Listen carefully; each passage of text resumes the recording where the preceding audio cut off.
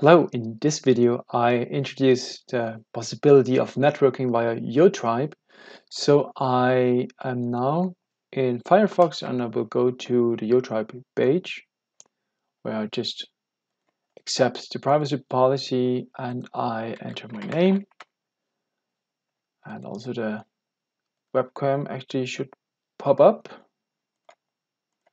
Just switch the camera. There I am.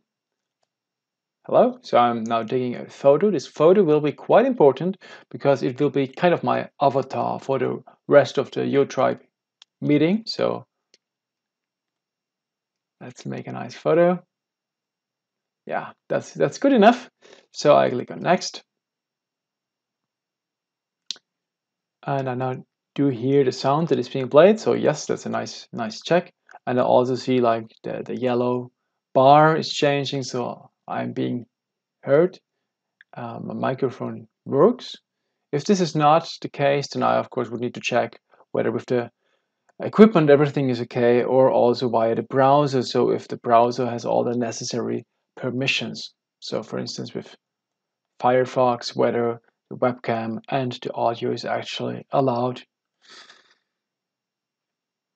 So, and here is a question that is being asked. So I can here just enter the information that is being asked. So this is just to give you some information for the networking, for instance, right? So that's one of my interests.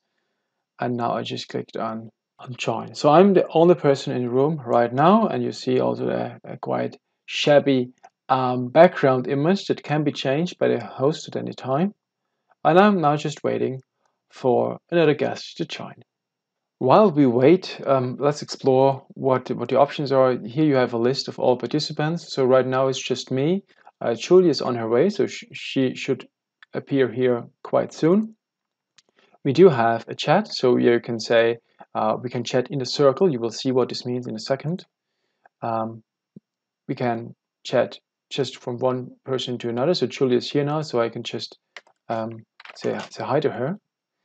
And I could just shout out to everyone. Okay, so these are the three levels of chat.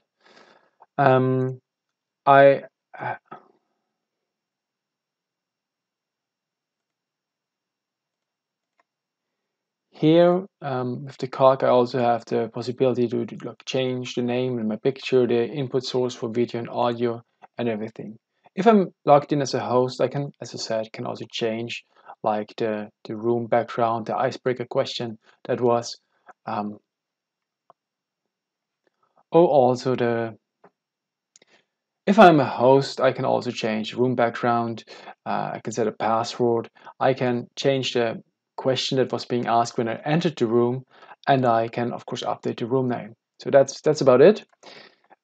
Now, if I want to move around, you see Julia is now here, and I also see like what she answered as the icebreaker question.